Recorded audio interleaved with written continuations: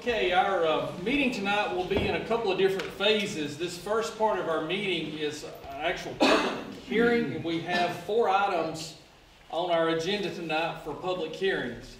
And so the first 2 items, ordinance number 01-19 and 02-19, are both the second reading of these ordinances. 3 and 4, these are the first reading of these ordinances, and so there will be as I say reading, a hearing. There will be another hearing on these on the 28th, so there will not be any action on those that are listed there as new business, 03 and 04. This is the first of 2 public hearings. So what we're going to do, we're going to take these in order. Anyone that would like to speak on these ordinances, we're going to ask you to come up to the podium so you can be recognized and have the floor, and also so it can be picked up on the camera. We need you to state your name for the record, and then you'll have 5 minutes to deliver your comments about that one ordinance. So you may want to speak about all of these ordinances, or maybe more than one of these ordinances tonight, but we're only going to take them one at a time. So we've got a good turnout here tonight. I'm sure many of you are going to want to speak. So we're going to need everyone to help us keep the flow and keep things moving, for everybody staying on point for that ordinance and limiting your comments to 5 minutes or less. And so Robert's going to be our timekeeper tonight, and we'll give you a 1-minute warning. When you get to 4 minutes, he'll hold up one finger to let you know that you've got 1 minute to wrap it up. And at 5 minutes, he's going to ask you to stop so we can recognize the next person. So ordinance 0-0119 amends language in Chapter 34 regarding land development to include and adjust the public nuisance ordinance of 2004. It would also add Chapter 12 in the county ordinance or code of ordinances regulating buildings and building construction, second reading. So who would like to be first?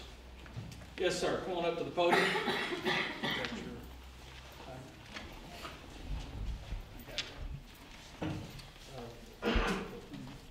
Gary Williams. I spoke briefly at the last meeting, and there's a correction to the minutes, but I guess when we get to that, I'd like to bring it up at that point. Mr. Whitfield, the tax-paying citizens of Walker County, I'd like to ask you, Commissioner, to throw Section 34 and Section 13, what old high school teacher used to tell us, file 13, in the garbage. You've talked about these before. You talked about them last night. All you basically said was blighted properties, and you didn't show the real burned out buildings last night. I don't know why, but you did the previous week. Some of the worst looking buildings, okay? That's really all I got at it that you said. You didn't really go into any detail what this document says.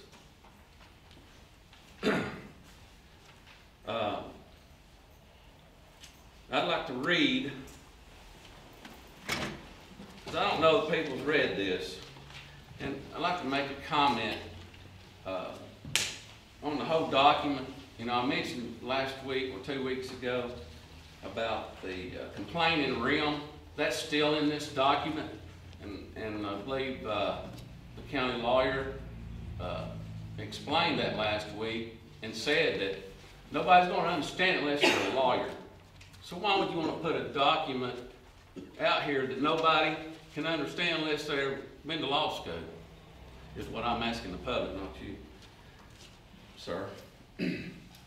I want to say blighted and direct means a construction as defined in this section. And this is section 12-52, page 8. Defined in this section as construction as defined in this section, or property within the county which is constructed or maintained in violation of applicable codes, is unfit for human habitation or commercial, industry, or business use or occupancy due to inadequate provisions for ventilation, light, air, sanitation, or open spaces, poses an imminent harm to life or other property due to fire, flood, hurricane, tornado, earthquake, storm, or other natural catastrophe. Well, that covers a lot of ground right there, I think. Is vacant and used in commission of drug crimes, is occupied and used repeatedly for commission of illegal activities, including facilitating organized crime or criminal enterprises, after written notice to the owner of such activities conducted therein, is abandoned, has graffiti or any exterior wall or facade visible from private or public property, has wooden boards, plywood, other wood-based material, or any other non-transparent material covering any window or door, has visible exterior deterioration, included but not limited to, let me repeat that, but not limited to faded, chipped, or peeling paint, broken, loose, or missing siding material, broken, cracked, or otherwise compromised doors, windows, or other openings, otherwise constitutes an endangerment to the public health or safety as a result of unsanitary or unsafe conditions. Of course, that's one big sentence there with 9 semicolons in it, which that's awful big one sentence, because each semicolon is actually, a sentence in itself, but it's all in one big sentence. 1 minute, please. Sure. 1 minute. Stop my time. Oh, I just got 1 minute? Wow. We're 4 minutes in. Wow. Let's see. Let me just say that I hope you value your signature. I hope you have read and understood and know what this is going to do to the citizens of this county. I'm asking you to not sign section 34 and 12. But throw them away, start all over. If you're concerned mainly about those pieces of property and that's it, write up a different ordinance just pertaining to that property, please. In fact, how much more time have I got? Because I could go into a lot more.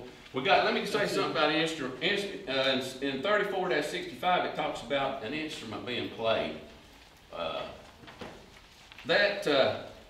What if my granddaughter wants to go out and play her French horn, if she played a French horn? If I had a granddaughter play the French horn and wanted to go out on the back porch and wanted to go on the front porch and play her horn, and somebody, I haven't got time to look it up because of my time, but anybody can nitpick this thing to death. I disagree with it, and I hope you don't sign it. I hope you value your signature. Thank you very much, very Mr. much. Williams. Okay, who would like to speak next on this ordinance 01-19? Anyone else like to speak? I'd like to say something, but I don't know if it pertains to me or not. If it pertains to this ordinance, or Well, for, like you said, it takes a lawyer to understand this stuff. I'm just a farmer. I mean, I graduated high school, and I'm not real stupid, but they put stuff in here that I don't have a clue if it. anyone like to be recognized at the podium? Yes, sir.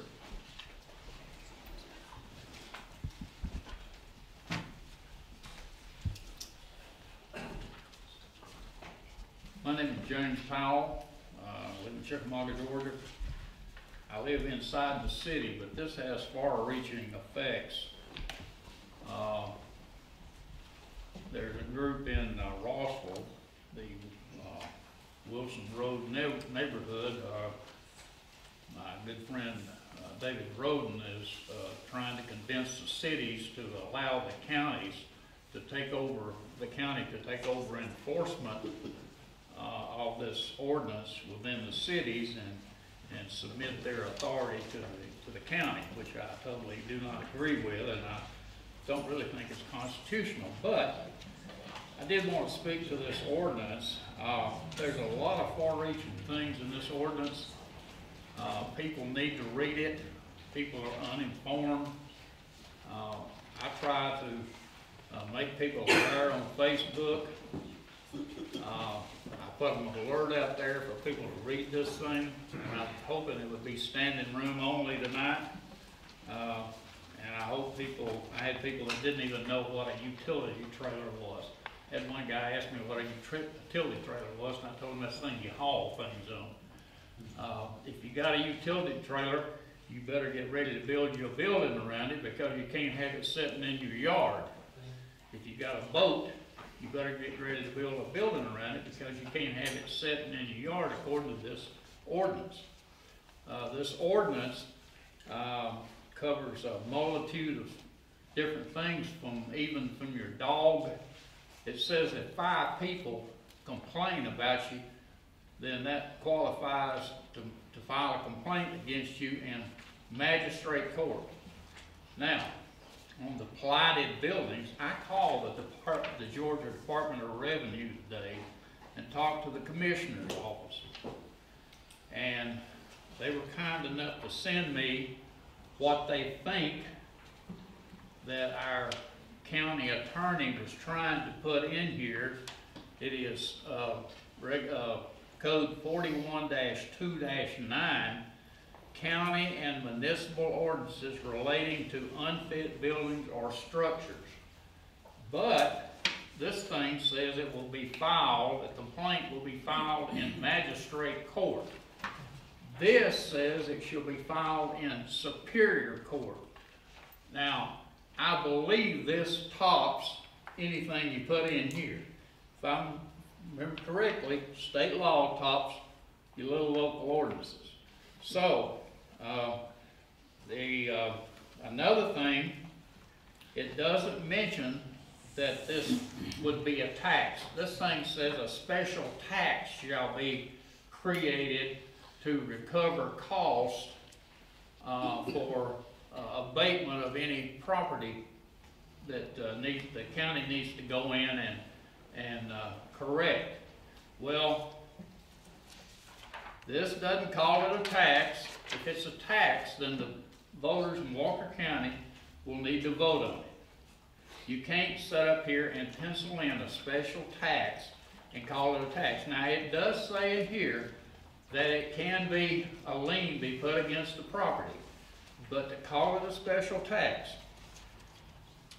and to try to run it through magistrate court, you're going against state law. I'll be happy to give you a copy of this. I got it. Also, another thing that bothers me is the fines. $500 to $1,000 per day. Folks, on 1 minute, Mr. Powell. February the 20th, well, actually, this was published on February 20th, but on Wednesday before that, the Supreme Court ruled about excessive fines. Someone who draws $600 a month Social Security, and you have your code enforcement people go out because 5 of the neighbors complained. It don't even have to be 5 neighbors. 5 citizens. There's 68,000 people in this county, and 5 of them are going to complain, and you're going to send a code enforcement officer out to write them a complaint, to write a ticket on them, and fine them $500 per day that they don't get it corrected. You might want to read the Supreme Court ruling also. I know you went to law school. I didn't, but I got sense enough to read, and I know how this thing will come down to some kind of a court case, and it will be in state or federal court. It won't be in the magistrate court of Walker County. So I encourage you not to do this. If you do, it will be remembered. Thank you very much. Thank you, Mr. Powell.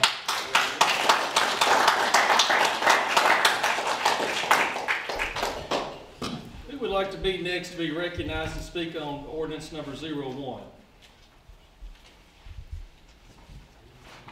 On this first ordinance. Yes, come on up, please.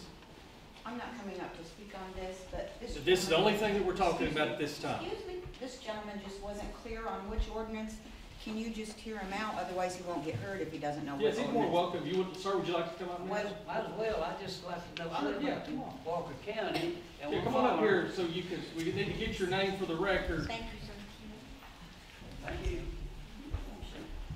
I didn't really want to bring attention to myself, I just want to listen.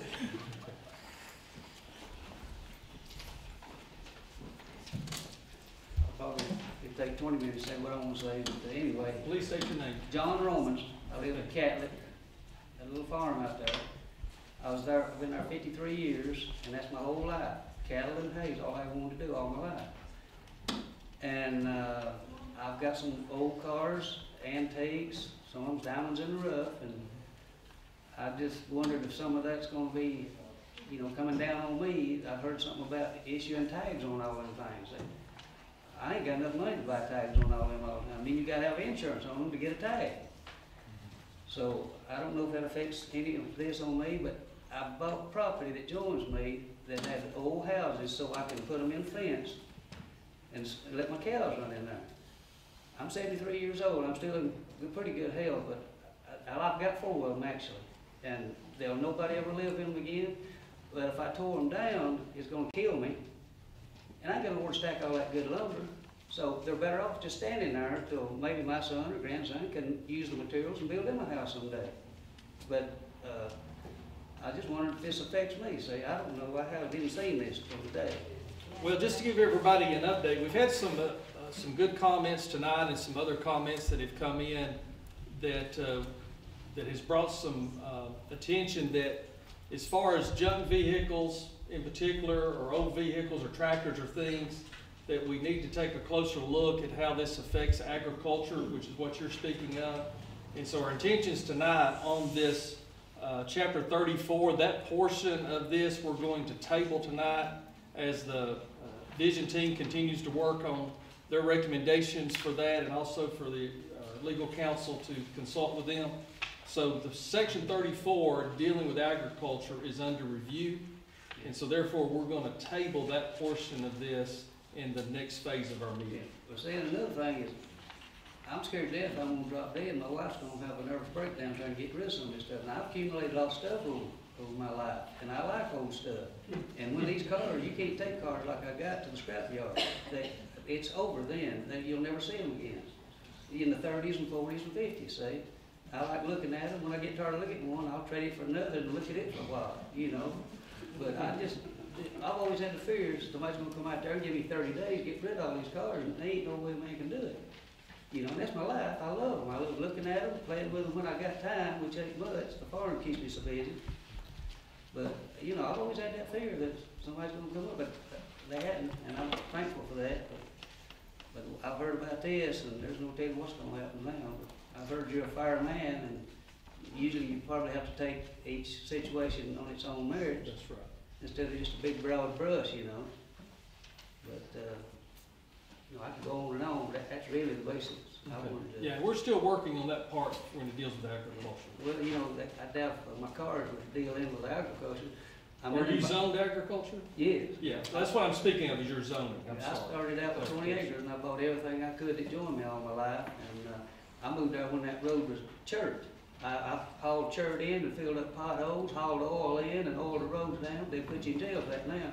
The county used to do it. Yeah, that used to be the way, Yeah. that's right. That's right. But I just hope that, you know, there is some mercy when they come knocking on my door. And, you know, but I am gonna get rid of some stuff. Actually, I really am. I've sold 5 cars in the last year, lost 400 to 500 on each one of them. But you know, it's time for some of them to go.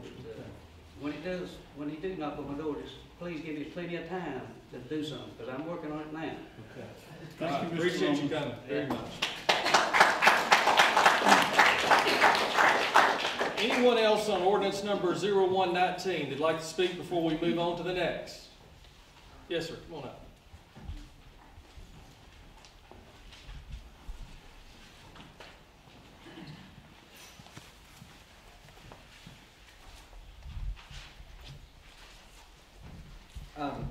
My name's Randall Pittman, and I live up there in Rossville.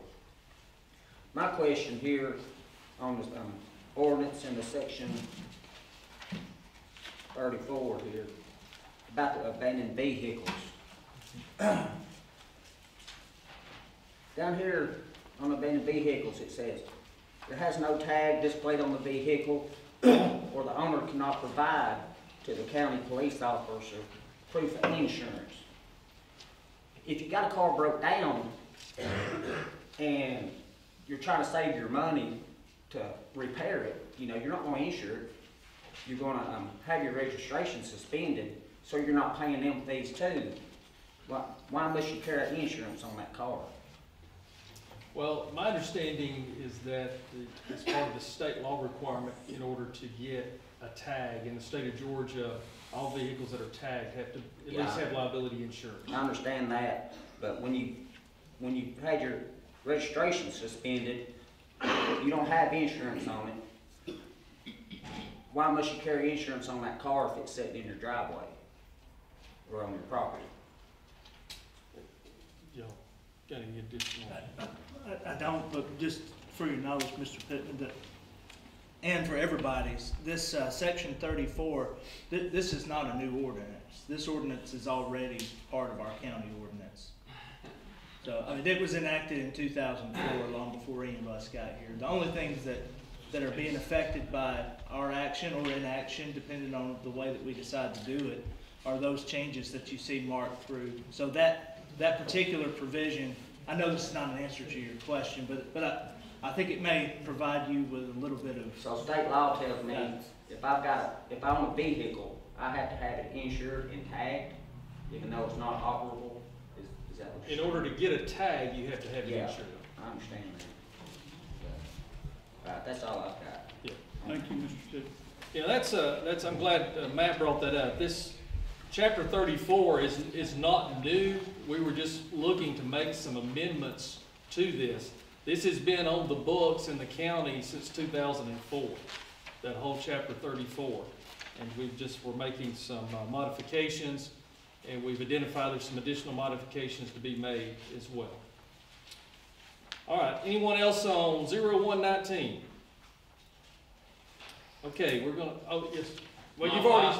My wife would like to yield her time to me if that's possible. Well, we're not gonna be able to do that, but if she would like to speak, she could. Okay, let me know. I just want her, if she wanted to yield her time to me. Thank you. You said on TV they could do that. Well, after further consultation with our legal staff, we've made the determination we're not gonna be able to do that because we knew we'd have a large crowd, and to be able to give everyone fair time and to get to the other ordinances. But we're not taking any action on 34 tonight, so you can come back and speak at our next hearing. But you are on 12. Very right? likely, yes. Well, I'm asking you not to. Okay, we're gonna move on to ordinance number O-219. Amend language in chapter 46 regarding construction of road and county maintenance to bring current standards in line with surrounding counties. This is the second reading. Anyone like to speak to ordinance number 0219?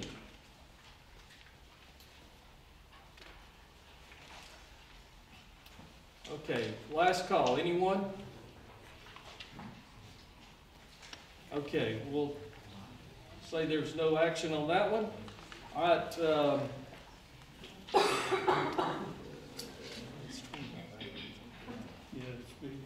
Okay. What we're going to do, this is probably going to be a good stopping point for us because we've got some special guests that's planning to be here at 6:30 that we want to recognize on our proclamations tonight. So before we go into the new business, we're going to take a recess and we're going to start back at 6:30 so we can recognize those that are here for the proclamations. The proclamations for Down Syndrome Day in Walker County, proclamation for Intellectual Development Disabilities, and also our proclamation for Social Work Month. So we're going to cover those three, and then we're going to come back to our public hearing. But due to our friends and some of the time restrictions we've got, we want to cover those three proclamations so they're not delayed in getting back home on time like they need to be. So we're going to recess until 6:30.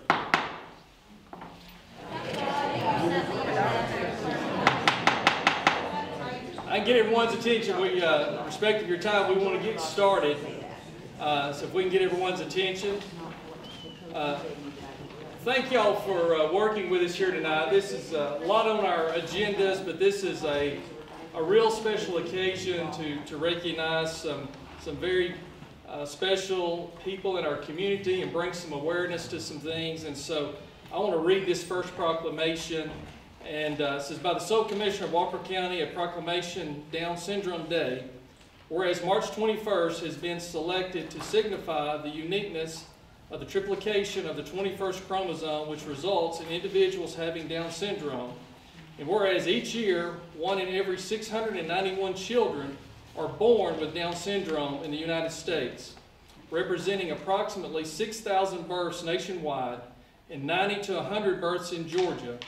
And whereas while research and early intervention have resulted in dramatic improvements in the length and quality of life of those affected, more investigation is needed into this cause and treatment of Down syndrome.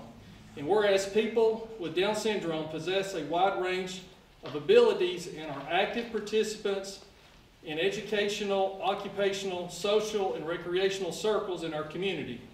And whereas on Down syndrome days, many groups and individuals will work to educate the public about Down syndromes and to promote the potential and contribution of those with the condition.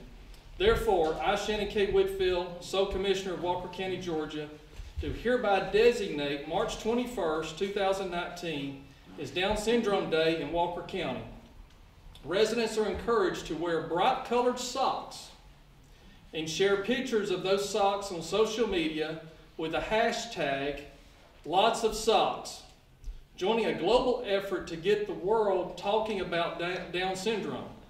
Signed and sealed the 14th day of March 2019. So it's with great honor that I sign this.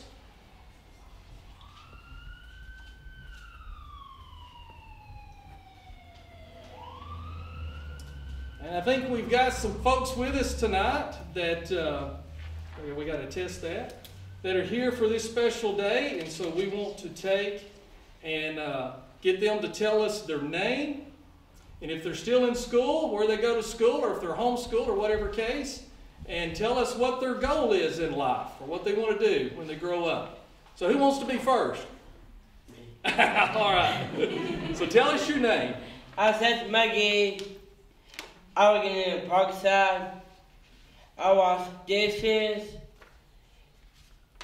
clean the stock room, take our racks out. I was talking to people working in Parkside, and I got family. There's Mommy and Faith. Not.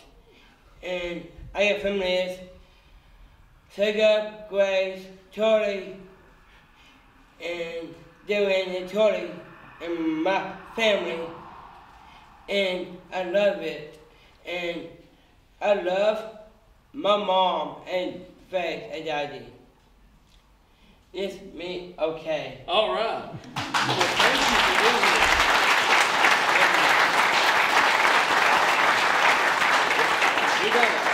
We need to get some pictures. Anyone else here that would like to speak for Down syndrome? You want to come up here with us? Come on around. Come on around. Yeah, you can come through there. Come on over here, buddy. Tell everybody who you are and how old you are. I am 12. And what's your name? My name is Silas And your last name? Gazaway.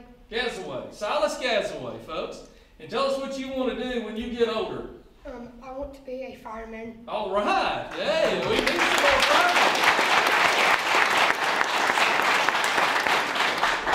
Did you bring your team with you tonight? Yes. And who are they? Wally, Hunter, and Cordell, and Woody. All right. Well, we appreciate you guys coming tonight, being here for this special moment.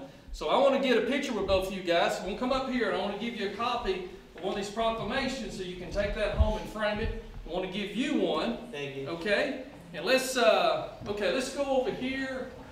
Joe, up here against the wall. Okay, there where we got a good backdrop.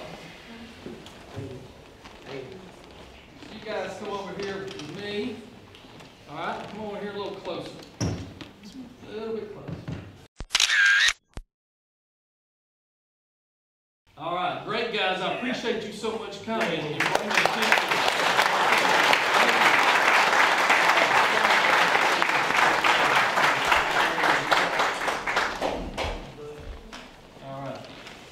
appreciate you. You want to go back to your family?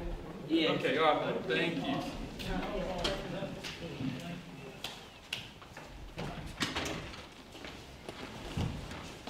Okay, our next one, and I believe we've got some people here with us tonight. So if you're here for the next one on intellectual development disabilities, raise your hand. I think there's several of you here. Okay, we're going to get y'all to come up here in just a moment. So, Commissioner, Walker County, Georgia, a proclamation, Intellectual Development Disabilities Awareness Month. Whereas intellectual development disabilities is a condition affecting an estimated 4.6 million of American children, adults, and their families. Whereas the most effective weapon for alleviation of this serious problem associated with intellectual development disabilities are public knowledge and understanding. And whereas the potential for citizens with intellectual development disabilities to function more independently and productively must be fostered, and whereas Lookout Mountain Community Services improves the quality of life for the citizens of Walker, Dade, Chattooga, and Catoosa counties by providing services to persons with intellectual development disabilities and their families. And whereas the citizens of Walker County are urged to give their full support efforts enabling people with intellectual development disabilities to live productive lives and achieve their potentials. Therefore, I, Shannon K. Whitfield, so Commissioner of Walker County, Georgia, do hereby proclaim March 2019 as Intellectual Development Disabilities Awareness Month in Walker County. Signed and sealed the 14th day of March 2019. So those of y'all that are here for this, if you want to make your way on up here, and if any of y'all would like to speak on this,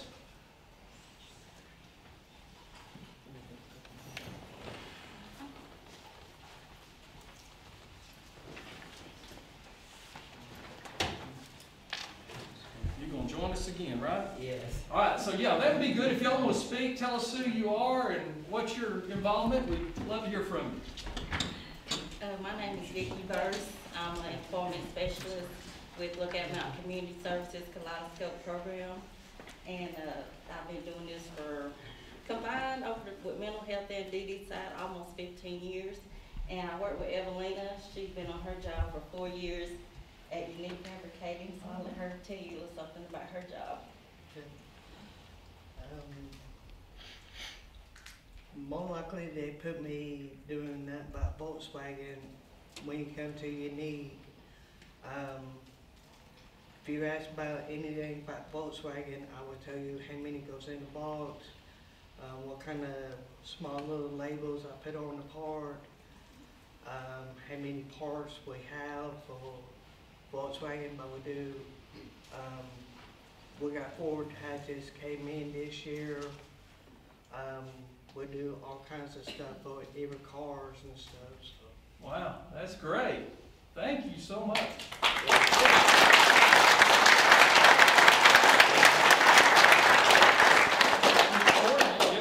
Anything you want to add? Tell us a little bit about Lookout Mountain Community Services. No, I mean, I'm the CEO. I'm Tom Ford for Lookout Mountain Community Services. We serve about 200 individuals. Evelina is one of our individuals working, and many of our individuals we try to get in supported work. And we serve about 200 of those, and we serve another 5,000 individuals with mental health and substance abuse problems. Very good. If y'all want to come over here, I've got some copies of this proclamation and bring awareness to this.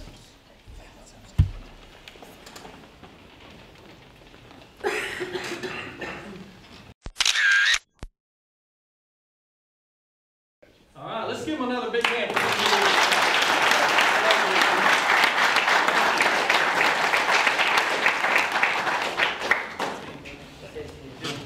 Okay, we've got another one here, our Social Worker Month. Anyone here for this proclamation tonight? Okay, great. So we're going to let y'all come up. So if y'all want to be making your way up here, we're going to let y'all speak next. All right, by the sole Commissioner of Walker County, Georgia, proclamation Social Worker Month. Whereas the social worker profession is dedicated to helping meet the basic needs of all people, especially those who are vulnerable, oppressed, or living in poverty. And whereas elevated social work, this year's Social Work Month theme, embodies the need to recognize the extraordinary communication of the professions in our society. And whereas the social worker profession is expected to grow faster than the average over the next 7 years, with more than 682,000 people expected to be employed as a social worker by the year 2026. And whereas social work is deeply woven into our society, with social workers active in government, schools, universities, social service agencies, communities, corporations, and the military, and in the healthcare and mental health care settings. And whereas for more than a century, social workers' profession has been on the cutting edge of helping create changes to make our society a better place to live, including voting rights, improved workplace safety, a minimum wage and social safety net programs that address poverty and hunger. Therefore, I, Shannon K. Whitfield, sole Commissioner of Walker County, Georgia, do hereby designate March as Social Work Month in Walker County and encourage all residents to recognize the numerous contributions made by social workers in our community, signed and sealed the 14th day of March 2019. So tell us who you are and give us a little bit of background. My name's Faith McGee, and I'm currently a student at Dalton State College, and I graduate in May. I also work at Highland Rivers Health, which is like the sister company of Lookout Mountain, as an intellectual and developmental disabilities professional. So I'm a case manager for the IDD side. Very good, thank you. And I'm Jamie Davis. I'm also a social work student at Dalton State, and I'll graduate with Faith in May. And so we're just excited that our community has recognized our profession, because as social workers, we've been trained, and we know that community is something that's so important in our profession and in the lives of the citizens that live here. And so community partners like Highland Rivers and Lookout Mountain Community Services are so vital. And so we're just thankful that the community that we love recognizes the profession that we love. Yes, thank you all so much for being here.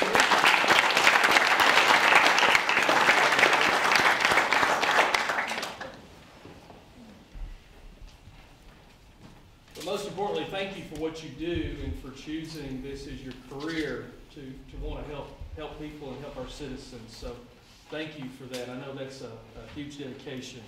So let's get a picture with y'all as well.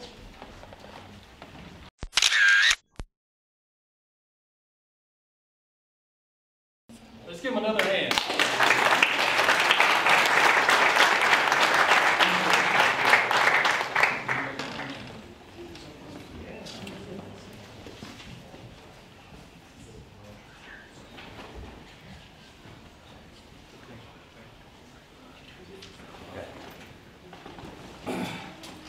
Okay, we're going to take just a couple minute breaks and see if we can adjust the air, and also to give anyone an opportunity that needs to leave at this time that has other commitments. We know a couple of you do. To give you an opportunity to slide out without disrupting our hearing. So thank you for coming, and look forward to seeing you back next year when we recognize these again. It is 10 minutes till 7 on March the 14th, 2019. We're going to go back to our public hearing. New business ordinance O-0319 implements Title 48, Chapter 13, Article 3, Section 51, Official Code of Georgia, placing excise tax on rooms, lodgings, and accommodations. So who would like to speak on this ordinance first? If you would like to speak, you can come to the podium, please. Ta-da!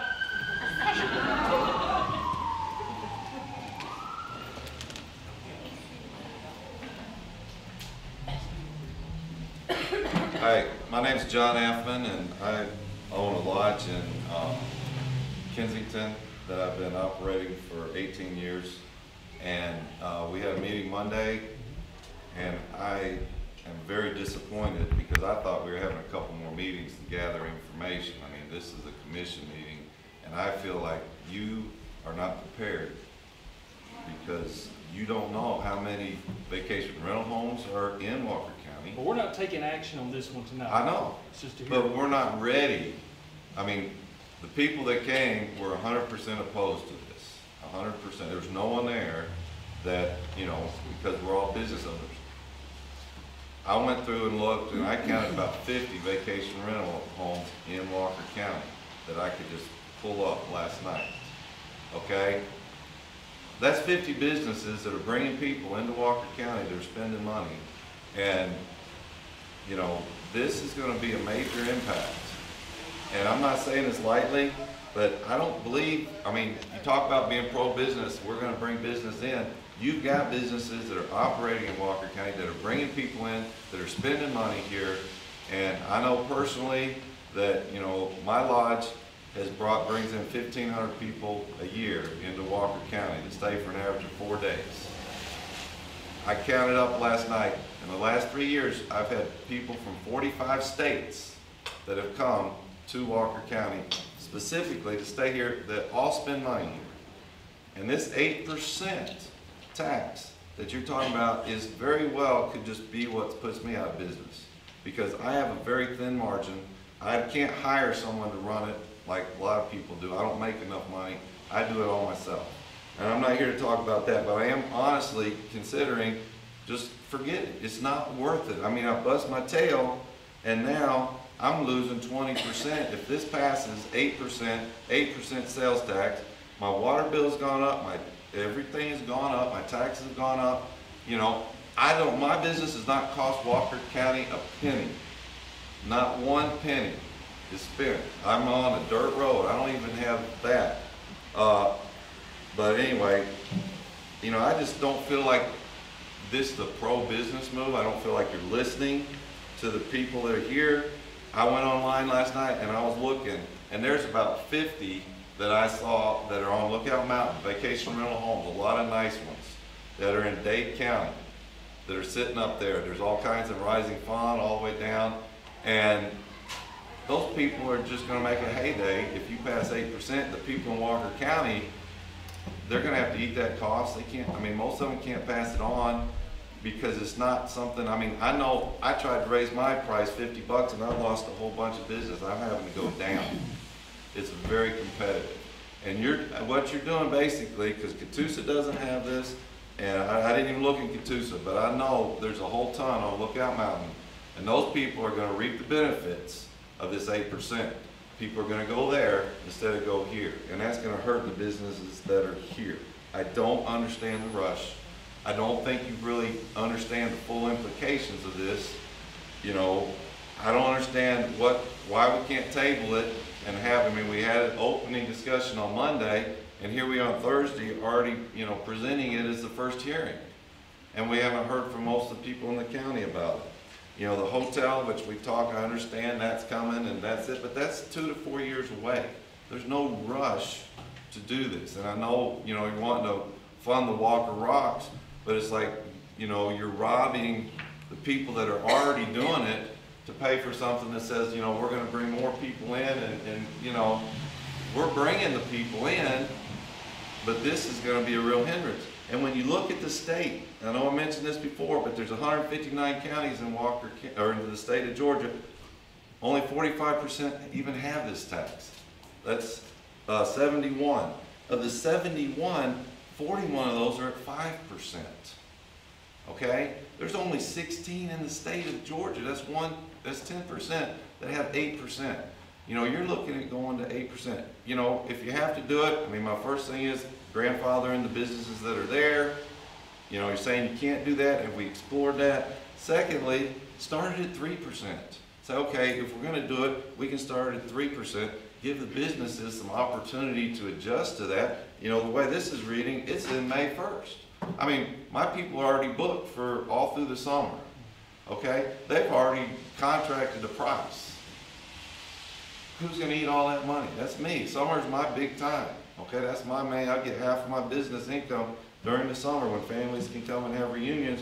I'm going to be the one that eats that because this is slated to start in May, and these people have already got contracts. I've got contracts through December. I've got, you know, some for next summer. And those prices are set. I can't go back to people and say, hey, you know, I need another 8% from you. That just doesn't work that way. So my suggestion, strong suggestion, is that you look into it a little more deeply, that you consider, you know, what are the effects on the businesses that are here. And I mean, I know Walker County's strapped for money. I understand that. I'm a supporter of Walker County. I pay my taxes early just to help, you know. But I'm just saying, you know, it's just not a pro-business move. I beg you, don't do it now. Let's look at it. Let's get a forum. Let's get the people involved. You know, let's find out how many people are here. Let's make sure they're on the tax rolls, that they're paying the sales tax. You know, some of them probably aren't. I don't know. But I'm just saying that would be more revenue. But if you do that and you hike it to 16, I guarantee you people are looking, you know, do I want to start this business? I mean, this is a booming business across the United States.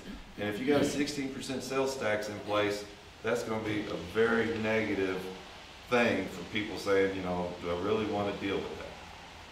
So that's what I want to say, and I really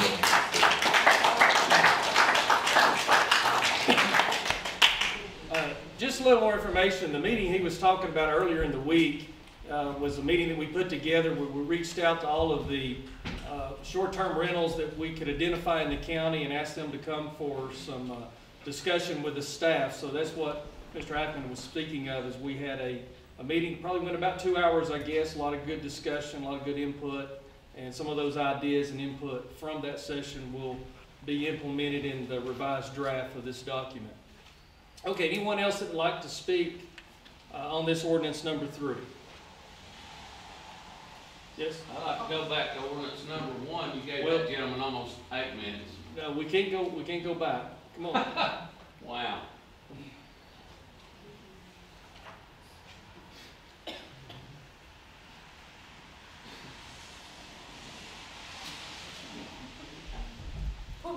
This is scary. I No, don't you're want to talk good. in front of You're people. good. Just state your name. My name is Melissa Tenney.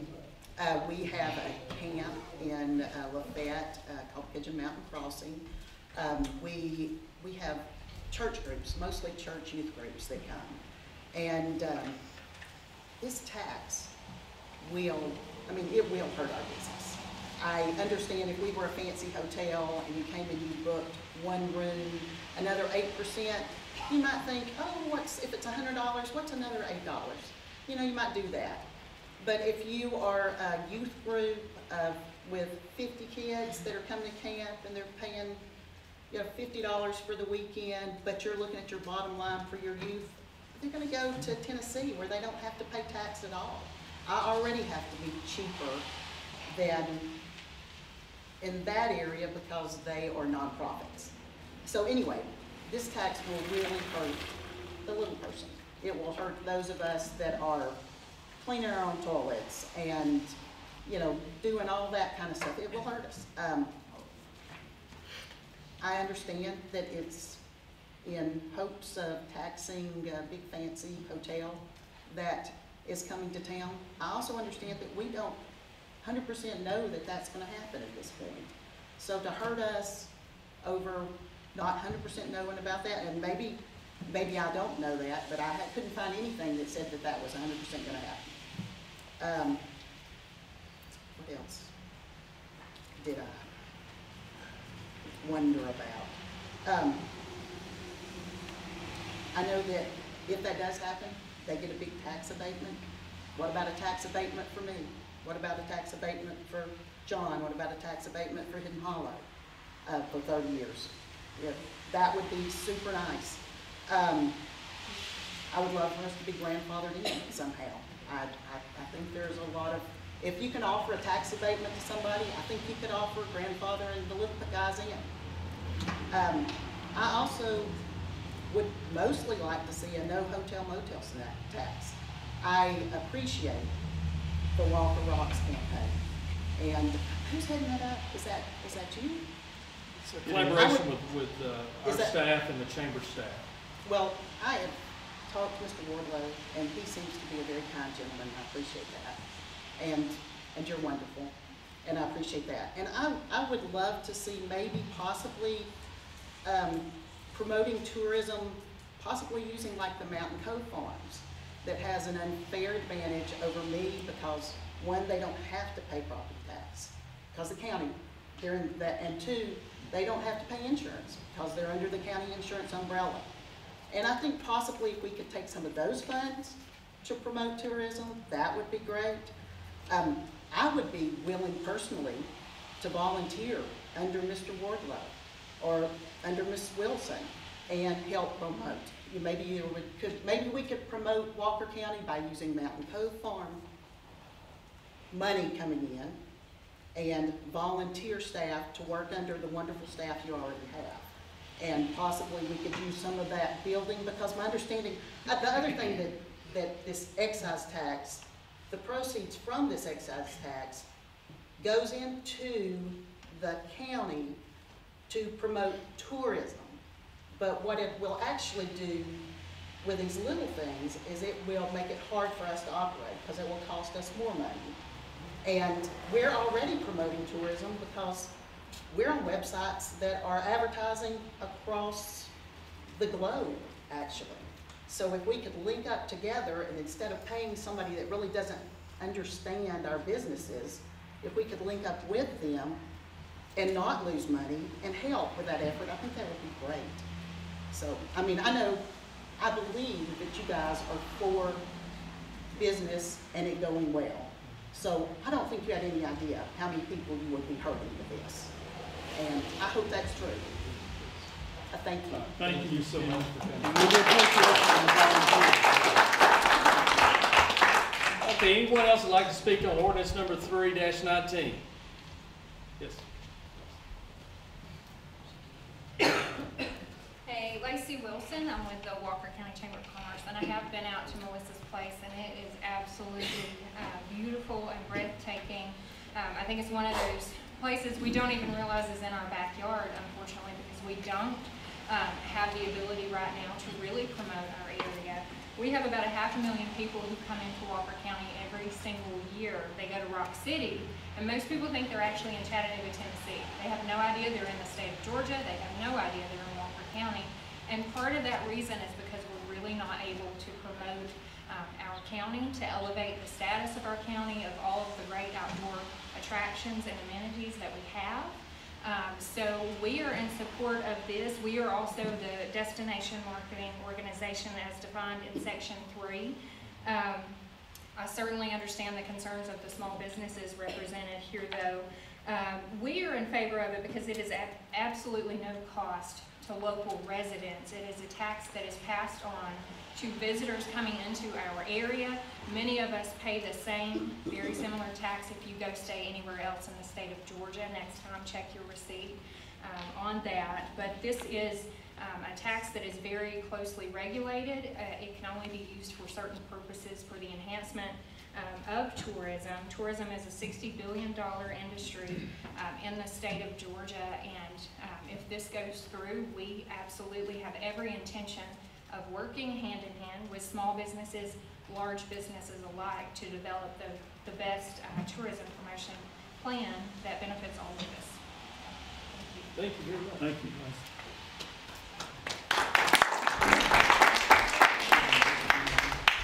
And folks, I'd like to recognize Alicia Moore, the president, well, the chairman of the board of the Chamber of Commerce, who's with us here tonight too, and thank you for coming. Thanks for being here. Okay, anyone else like to speak to number 3 tonight? Okay, hearing none, we're going to move on in our new business to ordinance number O-04-19, which would add Chapter 14 to the County Code and Ordinance establishing a Walker County Business Code. Is anyone here tonight that would like to speak to ordinance number 04-19? Okay, Ms. Wilson? 2 for 1 kind of night. I want to say I think this is a very good thing. I think this is something that Walker County historically has been behind on, and I appreciate the current administration looking into this. In my role at the Chamber, I talk to businesses all day, every day. And when new businesses call, one of the very first roadblocks they hit when they're trying to set up a storefront is, okay, well, I'm in the unincorporated area in Walker County. You're telling me I don't have to have a business license when every business book I read says the first thing you need to do, decide if you're a sole proprietor or LLC. Very second step, go get a business license. So I think it's more of a hindrance than a help right now that we don't have it. I think the fees are very reasonable. They're very fair. I think just to compare, Catoosa County implemented this back in 2009, so over a decade ago. So this is something that I'm in support of as well. I think this will help encourage small business in Walker County and also position us as a place to do business. Good. All right, anyone else like to speak to ordinance number 0419? And just a little follow-up, as Ms. Wilson was indicating, all of these ordinances apply to just the county or the unincorporated portion of the county. In particular, number 4 there, all of our cities in Walker County, all 5 of them currently have a business or occupational type license process. And so it creates currently a lot of confusion. If someone's looking to set up a business in Walker County, there's confusion if they need license, because if they're looking at multiple properties, if they go, say, to the Rock Springs area, that's in the unincorporated, but they go just a couple of miles up the road, then they don't realize they're in the city limits of Chickamauga. So it just brings confusion when, why 2 miles down the road the standards are so dramatically different. And a lot of times people are needing business license to get set up with businesses of other vendors and different type things. So this is a common request that we get many times at the commissioner's office. They think the person that they're talking to on our end of the phone doesn't know what they're talking about. And many times they'll tell them, I don't believe you. Every county has a business license. I need to talk to the person that handles that. Please connect me. You don't know what you're talking about. And so there's been a form letter that was created years ago that the staff will say, well, I can email you or fax you this letter to put that to you in writing. And so we're trying to honor the request. The Chamber's had this as part of their scope of work for 2019, and also to be pro-business and to promote business in the county by providing them the tools that they need. Yes, Mr. Powell, would you like to speak? I have one question. Where are the proceeds for the business license and for the excise tax? Where are those proceeds going? Are they going to the county, or are they going to the Chamber of Commerce? Okay, Matt, would you like to address that? Well, I think that the 2 different sources of revenue, and so we've got to take them separately. But with regard to the hotel motel excise tax, it's defined under Georgia law where that goes, and so it's divided up into 3 different types of categories. And I think the overwhelming majority of it, I can't recall specifically the percentage off the top of my head, would go to the Tourism Product Development Organization, which in this case is the Chamber. With regard to the business and occupation license fees that are paid, my understanding is that those would go into an account under the Planning Department of Planning and Zoning and would be accounted for through that office. Yes. May I ask, I'm sorry, I wasn't privy to that. What is the charge for business license? It's listed in the... I don't have a copy, there weren't any left. Okay. So Yeah, let me read that off for you. It's a very good question since we had run out of copies. Let me find it. Okay, here we go. This is based off of a number of full-time employees or full-time equivalents, which is pretty standard in our market, the way the other cities and all are tracking this. So from 0 to 5 employees is $50 per year. 6 to 10 is $75. 11 to 25 is $100. 26 to 49 is $125 per year. 50 or more employees is $150. And then there's a $25 administration fee. Yes, ma'am. May I ask a question, please? Yes. Does this have anything to do with a separate ordinance that has to do with Mr. Brian Johnson, who wants to create a campsite hotel in a residential area? No, that was a request that was tabled at our last meeting, and so the Planning and Zoning Commission made their recommendation to the Commissioner's office to deny that request, and once we heard further testimony, we actually tabled that for further review. Yes, So sir. there's not any action on that tonight at all. Okay, thank you. Thank you, good question. My question about the hotel motel tax is, what I didn't understand was, to begin with, you guys are asking for the very top end of what you can tax in that. And it looked to me like in my research that possibly 5% went to maybe the chamber, and then the other 3% was to the county for things that were not tourism to do with as they wanted, whereas the lesser amounts were just about tourism, but the 8% meant 3% went to the county to do with as they pleased. Is that true? I'll have to go back and look at the statutory verbiage because you are correct. It did, the ordinance that we are using is based off of a model ordinance that was provided to us by the Department of Community Affairs. And so that's the reason why the verbiage in those latter parts is what it is. It is quite a word salad to parse through, but I do understand exactly what you're talking about. And I believe that you are, yes ma'am, but I would have to double check in order to make sure and answer your question accurately. So 3% of that we would be paying small percentage of people to do for the county to do this. And we'll get that clarification. That's a great question. We want to get that answered completely, so we'll get that information and attach it to the update, and also the next hearing we'll talk about that as well. So that's a good question. My other question is, how does this become a law? How do you make this into a law that it actually happens? Okay, on any ordinance that a county would adopt, it's done by the governing body or the commission of the county.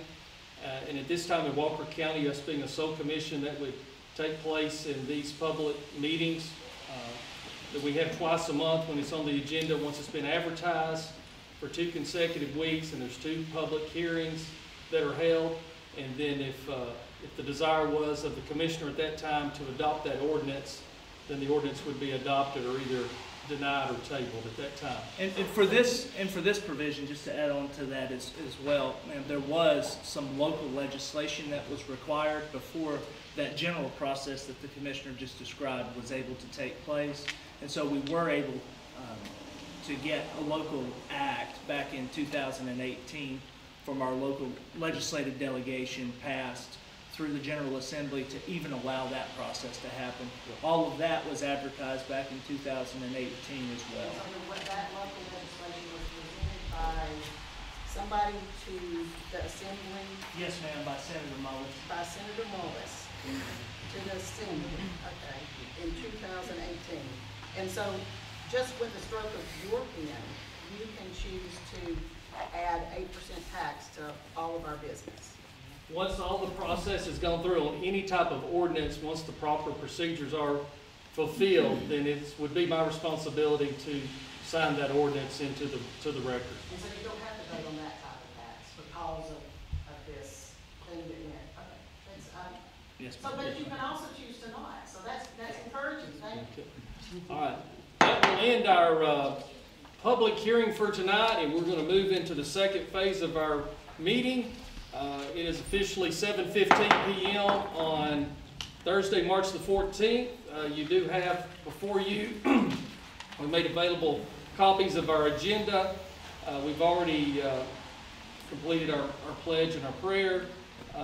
In the packets, you'll have the minutes from the 2 public hearings that were held on February the 28th.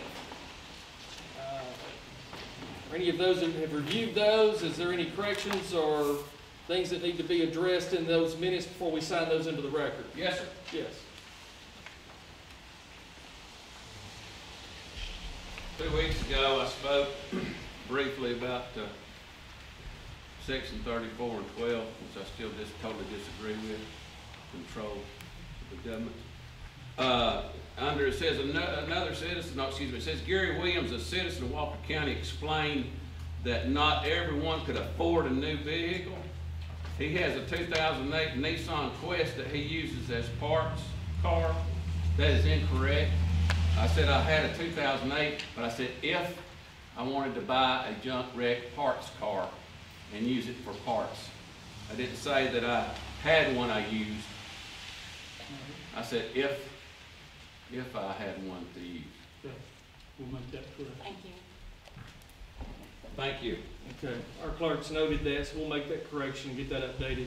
So the first meeting, so we actually had two on February the 28th. So the first one was on the Mr. Johnson's request for the conditional use variance. Any corrections on that one? Yeah, just, we'll get to questions at the end of our meetings. Are there any corrections or anything on this one? Okay, we'll let you speak at the end as well. All right, I'm going to sign these into the record.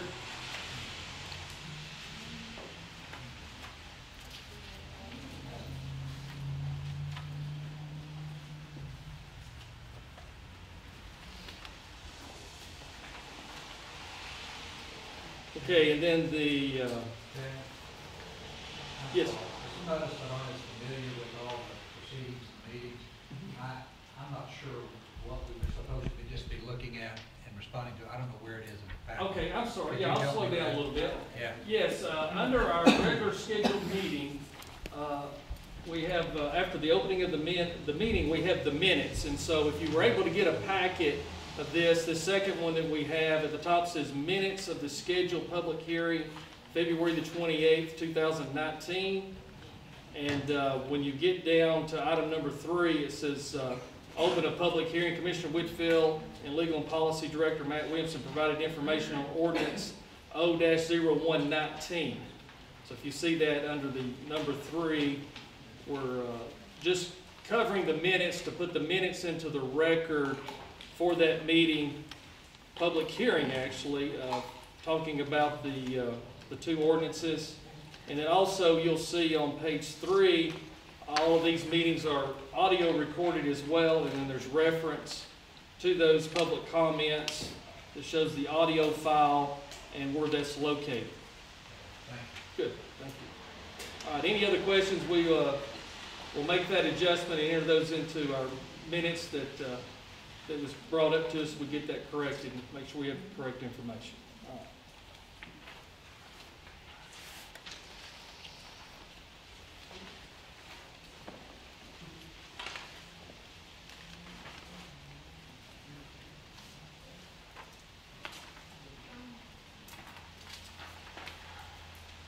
Okay, the next thing we have is the minutes from the February 28th regular scheduled meeting. This was where we did take action on items. The first 2 were just public hearings, very similar to what we had tonight. So is there any corrections or issues with those minutes of the regular scheduled meeting? Hearing none, we'll sign those into the record.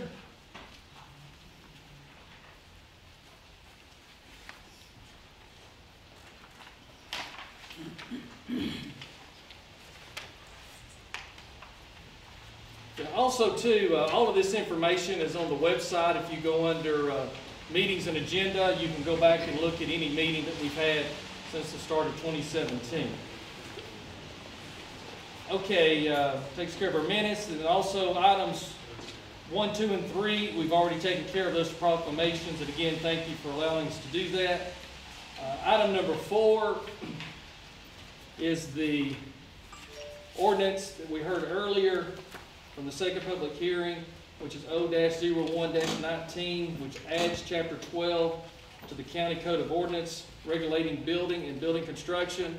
As we mentioned earlier, we're going to table Chapter 34 because there's still work that needs to be done to that. This Chapter 12 will allow us to be able to move forward on the blighted structures in our community. Our planning and zoning director tells us there's about 300 plus structures in our county that are dilapidated, that have not been lived in, that are falling in, they're collapsing on themselves.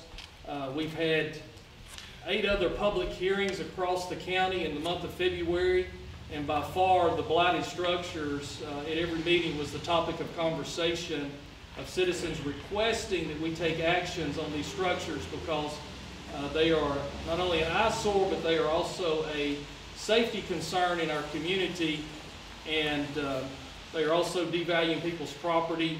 And so we need this ordinance in place to be able to start the due process that every property owner is entitled to.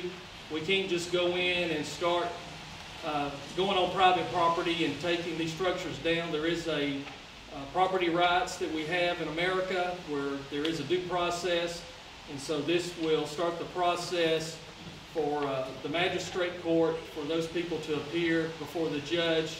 And so this is somewhat a lengthy process of all the legal notifications and certified mail and stuff, so this will take some time to get rolling, but this does give the tools to start that. Anything additional? Okay, so at this time I'm going to approve this ordinance number chapter 12.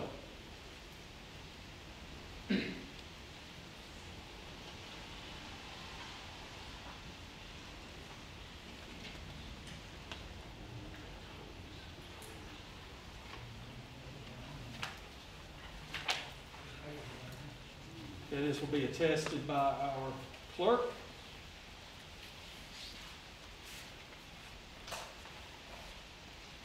Okay, item number 5 is the ordinance 02-19 that we spoke about earlier that makes some just adjustments to the specifications to the constructions of any new roads that would be developed in the county. So if someone is developing most commonly a subdivision road, this would update the specification to mirror other counties in our market area as far as the amount of thickness of the gravel as the base, and also the thickness of the asphalt that would need to be applied to extend the life expectancy of those roads.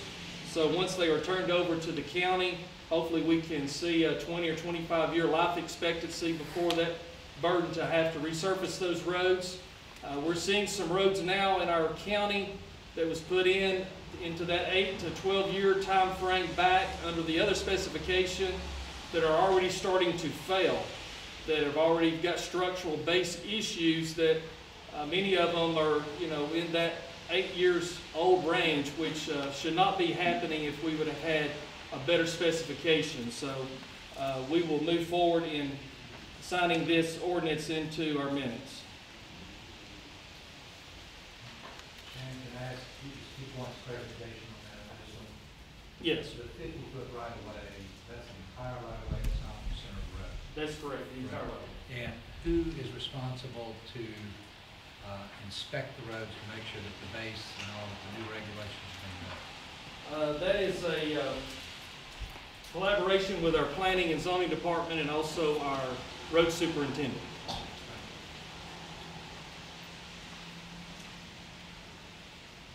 Okay, item number 6 is a facility management agreement with Idle Rock LLC. This is a standard form that is used anytime a commercial development that requires a stormwater management plan. This is an agreement of maintenance that is put and is recorded at the courthouse. So any parties or any transactions of property, anything going forward would notify anyone that does a title search on that property that there is a standing maintenance agreement with the county to maintain the stormwater on that facility at the owner's expense. So it does not fall back as the expense of the county or on the taxpayers. It is an expense of the property. Yeah, that wasn't good. Sorry about that. But would be at the expense of the property owner. So this is a standard protocol for this development, and we will sign this into the record. This also requires the signature of our attorney and also notarized, and Charlene Robertson will be notarizing that tonight.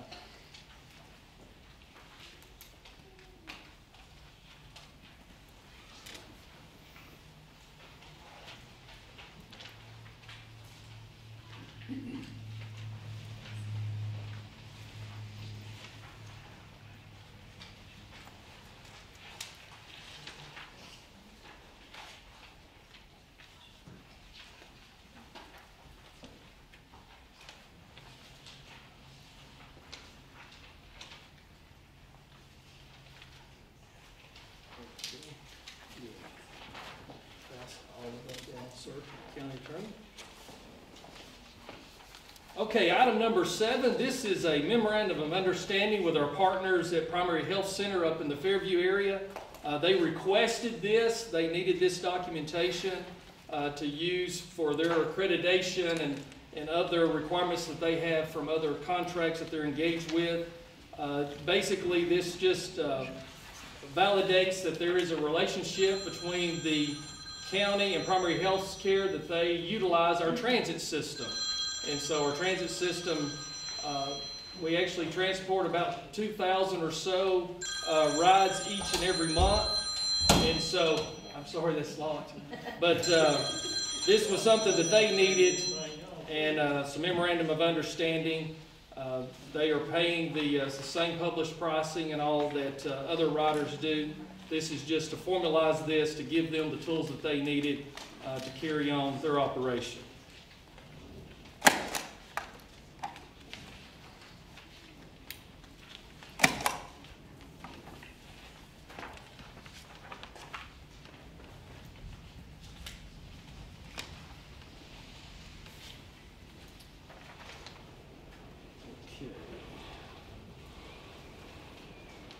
Okay, item number 8 is a purchase request of new computer software for our magistrate court. Our magistrate judge, Sheila Thompson, was with us at our last meeting. If you wasn't with us, you can go back and watch her a video that she came and spoke publicly about her needs for a software system for magistrate court. The system that they have will be sunsetting with the state across the entire state of Georgia. And so all magistrate courts are scrambling, trying to go to the new solution. So this was a contract with a vendor case management system for magistrate court. For the cost of the software is $15,000. There's a $250 per month maintenance agreement. By executing this agreement will allow them to get in line for this to be converted over and the installation to begin in January of 2020. But they've requested that we go ahead and execute this and bring this into the minutes of this software agreement. Can we make any comments on that? We will at the end of the meeting.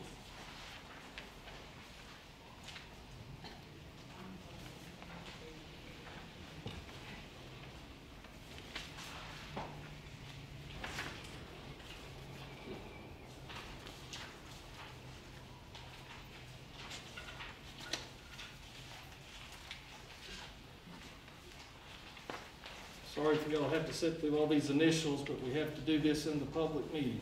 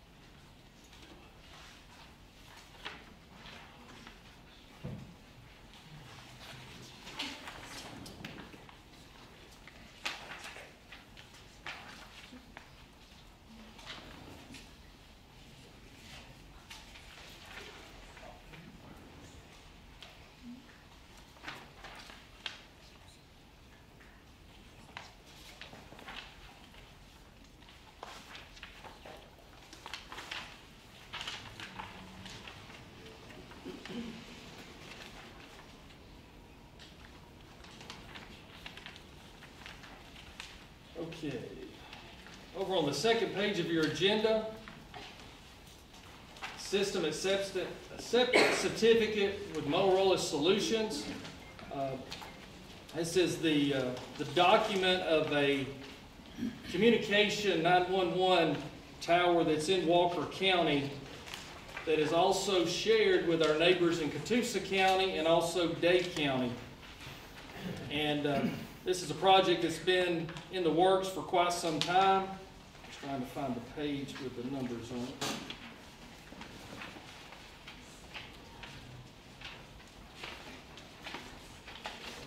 Next to last page. Next to last page. That's not got the dollar. Okay, let me jump up here real quick. What this is, with the discounted price, this is a $257,832 project to upgrade one of our 3 911 communication towers. So this is being split by 1/3 each. So each county, being Walker, Dade, and Catoosa, each are contributing $85,944 to this project equally to get this project underway. And so we have with us tonight Curtis Creekmore is our Deputy 911 Director, Deputy EMA Director. So I've asked him to come and give us a little overview of what this is going to do for us. All right, thank you for allowing me to speak. Walker, Dade, and Catoosa County about 10 years ago joined into a partnership for emergency communications. So we're all on one seamless network that we share communication interoperability between all emergency agencies in the area. We actually partner with Chattanooga, and our radio system extends up to Knoxville. So we purchased 10 years ago 3 towers, and we put a tower in each county, one in Dade, one in Walker, and one in Catoosa County. Catoosa County had an older tower that there was some areas that was not covered on Lookout Mountain South that Canyon Ridge covers at the time. We're in the process at the 10-year mark of upgrading the equipment that was purchased throughout the entire system, and that is covered by grants and warranties with Motorola. The single tower that we have to upgrade is an older tower that we all 3 share the cost on. If we do not upgrade that tower, then we lose that site, and then we will have a coverage, an area that's not covered in Dade and Walker County that is, vital to the operation of emergency services throughout each county. But again, it is shared through all 3 counties, the cost is. Yeah, thank you. As Curtis mentioned, this is a project of, joint communication that started 10 years ago. And my understanding, a lot of that was driven after 9/11, the communication hurdles that different agencies would have going into other markets on a major event. Yes, sir. And so this is to upgrade that tower because, as he indicated, with other upgrades that are going on with the system, if this is not done, this one will end up sunsetting and we'll have a big gap and we'll lose coverage. This tower is very important to all 3 counties, and it's amazing, based off the data reports, how much Catoosa County utilizes and bounces communications off of this tower due to the height and the location of this. And so this is something that is very important for us to get this done so we can not have a communication failure. What would be the cost to the county? The cost was the $85,000 and change, I forget the number, but this is this was budgeted for because, yes, okay, our cost is $85,944. This was an item that's been in the budget, that was planned for, and so they're not doing any changes to our budget or having to amend anything. This was in the budget that was adopted back for our February 1st fiscal year that started. But you mentioned grants and then warranty with Motorola. Does that offset cost any? The grant and warranty covers all the existing other towers that was purchased 10 years ago. This tower wasn't in the grant, and so that's why we have to fund this project. Okay. All right, thank you, Curtis, for speaking on that. Last on our agenda is our February 2019 statistical data that we provide every month, and we also showed the prior month on this report, and we're also showing historical data for all of 2018 and 17, and we have limited data in 16 because some of these items for the previous administration was not tracked at that time, and there's no data to capture in the archives. So our animal shelter, our intake for the month of February, there were 69 dogs and 14 cats. They were successful in getting 19 of those adopted. 42 went to rescues to go to good homes. And fortunately, 8 of those were returned to the owners, the original owners. And then we only had 1 euthanized dog that had to be put down. Code enforcement found 327 properties that were in compliance on their street-by-street inspection that we've been doing for the last 2+ years. There were 30 citations that were written on properties that were not meeting the current property maintenance code ordinances that are in place. And in the month of February, there was 4 cases overall that were closed and brought into compliance, which is a very difficult task with all the rain and cold and bad weather that we've had. So we're grateful for those 4 property owners that were able to bring those properties into compliance. Our fire department was very busy again in February with 537 calls for service, which was responded by 736 fire units that went out for those service calls. One thing that we have had a big campaign on and want to bring attention to tonight is the smoke alarm installed. There was 189 smoke alarms installed in the month of February, 42 in January, which brings our total up to 231 for the first 2 months of 2019.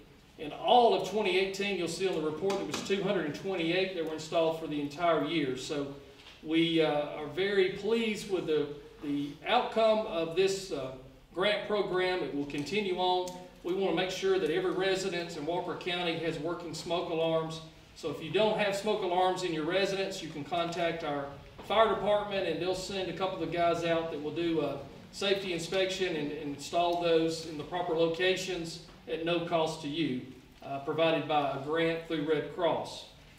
Roadside trash picked up was 7,960 pounds.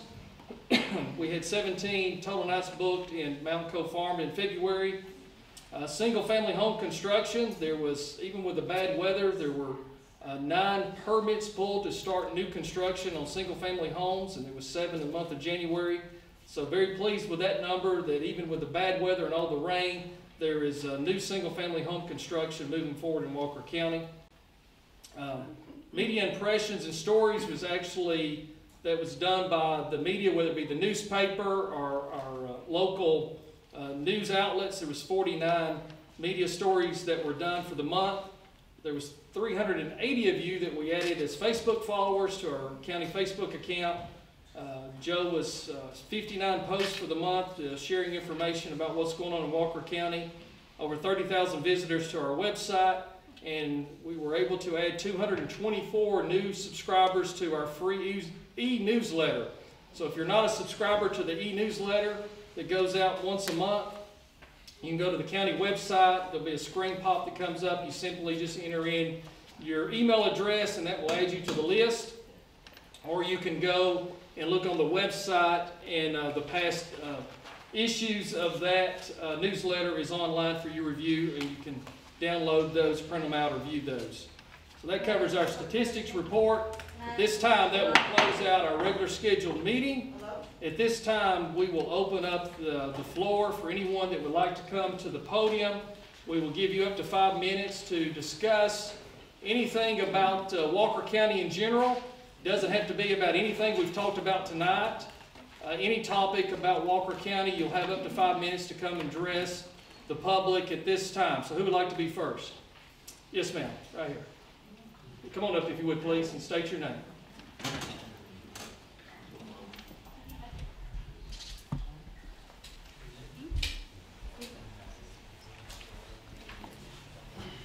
Hey. Thank you for allowing us to speak. I do appreciate it. My name is Erica Williams, and I live at 4618 North Highway 341. And the reason I would like to speak today is because of the proposal of the campsite hotel in a residential area. I'm directly impacted because I have about 550 feet of road frontage? No, sir. Oh. I'm adjoined to the property. Yes, I'm adjoined. That's how far it goes up that we're adjoined. Okay, adjoined. Okay. Yes, property line. Okay. I'm so sorry. And my house is about 40 feet from the line. So, you know, we're in pretty close proximity. And it's not just me. There's, I believe, 7, maybe 8 other neighbors. And Mr. Babb is one of them. He's very adjoined. He's got a wide open space in the side of his yard, and it's just right there. I mean, right there at him. But what I would really like to ask y'all to do is just please think about the impacts that it has on us as neighbors. And, you know, we've all been there a long time. I know that Jenny's family has been there over 100 years. And Mr. Bruning's family, he's been over 23 years. So, I mean, we have a lot of heritage in that land, you know, for sure. But please consider the impacts that it has on us. With number one, the second largest real estate company in Chattanooga has told me that it would degrade my property value by 20% if I'm lucky. You know, if I would even be able to sell it with a hotel campsite beside me. So that would really have a lot of impact on everything that we have worked for, our livelihood, all the money that we put in our house. It would just really ruin us. Second, we have so many safety and security concerns, you just wouldn't believe it. I walk my grandpuppy in my yard every day, several times a day, and so does my family. And if anyone can rent a yard at any time, I understand Mr. Johnson says he can do a review and see how those people are, but I don't really think that a review can tell you what you need to know about a person, where their heart is. Are they good? Are they bad? Are they loud? Are they quiet? Do they drink? Do they party? Are they good people? I don't think a review is going to get to what we really need to know about those people. And when I'm outside playing in my yard with my grandpappy, you know, they could be just a few feet away from us. And that's really concerning for us. And two, there's always the chance of trespassers because that's just human nature. That's just how we are. And the property, there's really no place to hike over there. It's just a hill, a big open hill. It's beautiful. I mean, the campers could walk up and down that hill all they want to, but really and truly, if they go hiking, they're going to end up on Jenny's property or mine because those are the only trails that are up there, Mr. Whitfield. So we are just deeply concerned about all of that. Not to mention, here's a really big one, our peace of mind.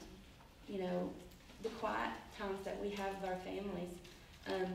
We all work so hard every day. I've talked to all the neighbors. I've knocked on their doors. I've gotten to know them so well. And we all work so very hard. We work overtime to pay for our homes and take care of our families.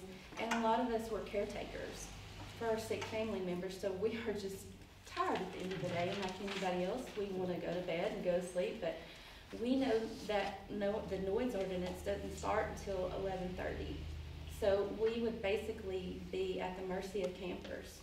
You know, whatever their mood was, whatever they were doing, if they were being loud or playing music, we would be at their mercy. But there's one thing I do know about campers because I am a camper. I have been a camper for about 15 years. I'm a member of the campsite in Slotty Daisy. So I can tell you, I know about them. I've seen them, I've heard them, and it depends on the camper. Of course, there are some really good ones but there are some that are not. Okay, I've seen them drink. I've seen them have parties. I've seen them get in fights. There's been one that knocked on my door that thought it was his camper because he was drunk. But I mean, it does happen. There's going to be some major impacts as far as peace of mind. We may not have any. I won't be able to go sit on my front porch in peace and quiet. I'll be at the mercy of the campers, depending on what kind of mood they're in. But the last thing I'd really like to say is, please consider the message that you send out to everybody in Walker County, because when I bought my home, I didn't foresee any time in the future a hotel being beside it. When I bought my home, it was done for residential. I felt safe and I felt secure and I felt I would never ever have to worry about anything like this ever.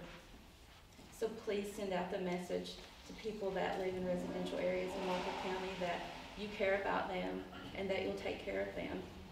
And they don't ever have to worry about a hotel opening up beside them. But I would ask you to try to help Mr. Johnson too, because I think he has a great idea. He's a really good person, but I just don't think it's the right place.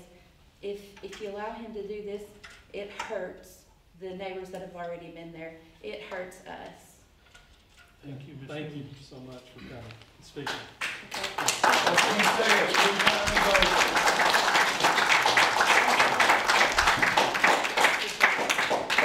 I just got a few things to add to that, and I guess the biggest thing that I've gotta add to it is, I know I can see, this is the first meeting I've ever come to down here. I can see you've all got your plates pretty well booked.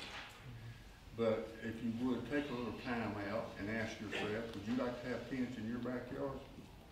And that's what we're gonna have. Because my yard, I've got pictures here on my phone. I did have them, but I didn't bring them with me, that I've got glosses made. What, you know, where these campers will be sitting, or where I think they'll be sitting. And to show you, I don't even know why somebody would want to camp in somebody's backyard. I mean, ask yourself a question, once you get there, what are you gonna do? There ain't nothing you can do. It's get in your car and go to Chattanooga, or get in your car and go down to Cole. And most of them probably be sitting out in the sun. So, anyway, I appreciate your time, and I think we're gonna have another meeting with this on. Yes, yeah, I got your letter this week. She laid it on my desk, and so I'll be back in touch with you. We'll get a time. Okay, thank you so much. Yes, thank you so much, very much. Okay, who would like to come up next? Yes, sir.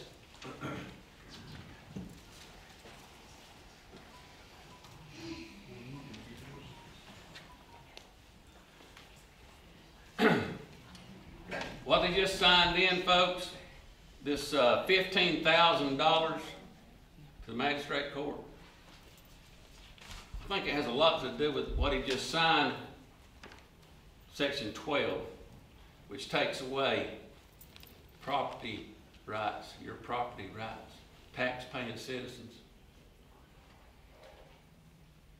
This is under 12-61. Any person who willfully refuses to comply with the provisions of this article, Section 12, will be cited to appear before the magistrate court and upon conviction may be punished according to the provisions of Chapter 7, Section 7-18 of the county charter. Where is that in this document? Where does it explain that in this document? It's not in there. Why? This document that he just signed gives so much control to the county government of your land. I tried to stop it. I know there's some people here that it affects. Some people that I've helped this past week he keeps scrap around his house because that's his income. But he's already been cited. That's part of his income. He separates the aluminum, the copper, and takes it, and he stores it. Yes, he stores a lot of it because he's waiting on it to go up so he can make some money for his family. I would like to ask everyone that understood this, and agreed with it to raise their hand. That disagrees with this. Please raise your hand. Would you shine the camera around over there on these people that disagree with this ordinance, please, sir? Hold them up high, please.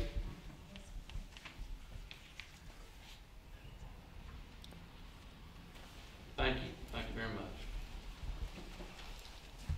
It's a shame that was signed into law.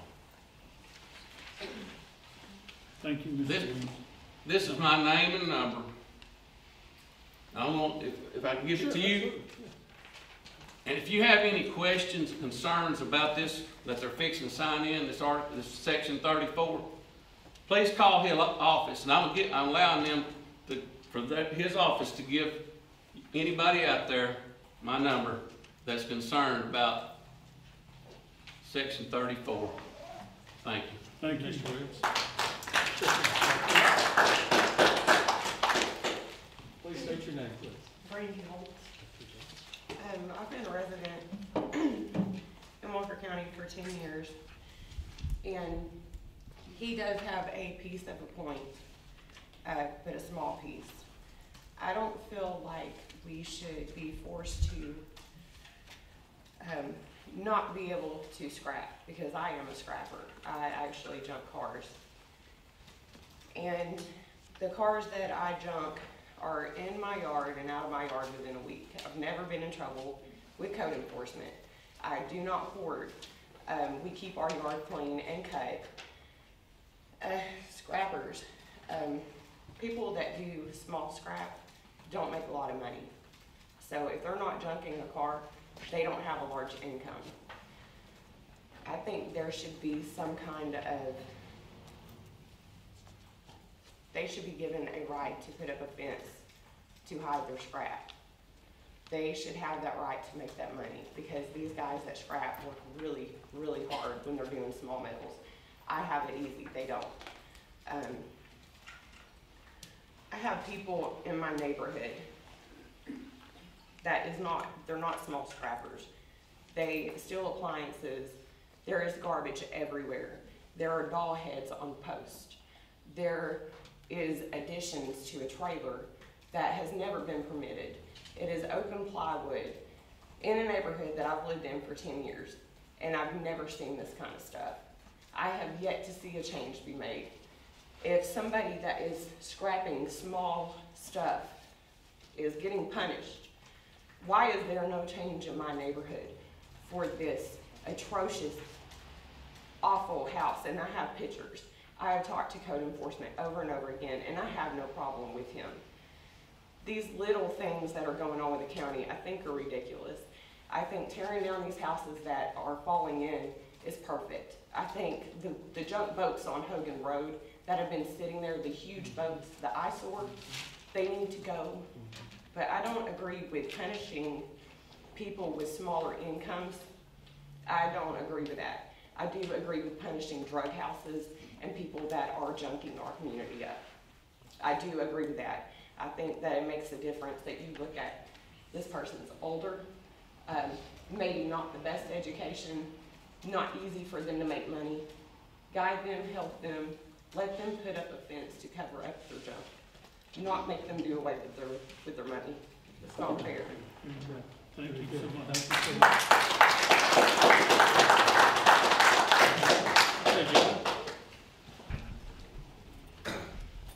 I just wanted to mention real quickly that there's a entity in Walker County that does an amazing job helping people. And I didn't know anything about it until about 7 years ago. I went to a thrift store over here in Lafayette, and I was looking for something, and I saw all these people sitting in the lobby, about 20 people, and I was just looking around this little thrift store, and then somebody called a number, and these people got up, and somebody walked out of the back room with this big load of food and took it out to the car, and the people got up and went to their car, and they were loaded with boxes of food, real staples. And I realized at that time, these people all need food.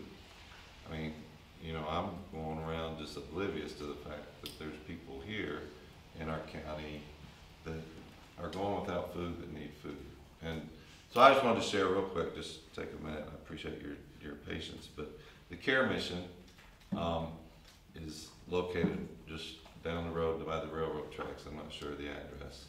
But I inquired and I started volunteering there. And last year, they gave away $1.8 million worth of food to families in Walker County. Right? They run this on a shoestring. And so I just want to let you know, be aware of it. You know, going back to the lodge, we do help support them. But, you know, I just encourage you to find out about it because, you know, I'm actually on the board at this point. But, you know, if you are looking for somewhere to make a difference, they are feeding thousands of families in Walker County. And it's just amazing. They run it on a shoestring. They don't waste any money. It's just a great ministry that they do. So I just wanted to mention that. Thank you. Very good. Very good. Okay, anyone else like to speak tonight? Yes, Dave? I'll let her go first. Okay, come on. No, you No, come on up. Go ahead.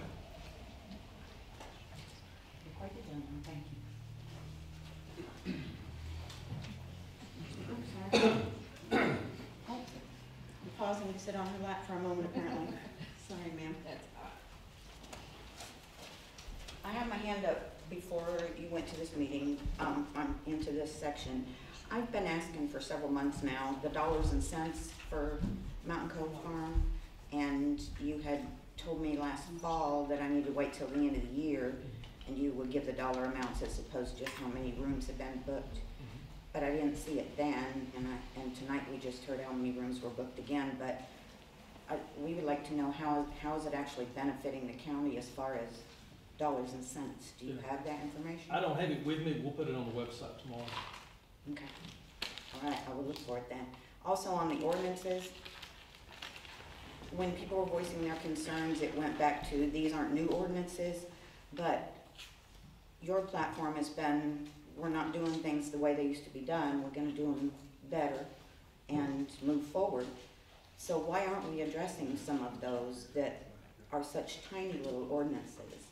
And in addition to that, we're changing ordinances, we're upping the fees, which is atrocious, but we don't have the manpower, or whether it's the skill, the knowledge, whatever, to enforce the ones we have now. They're not being enforced now.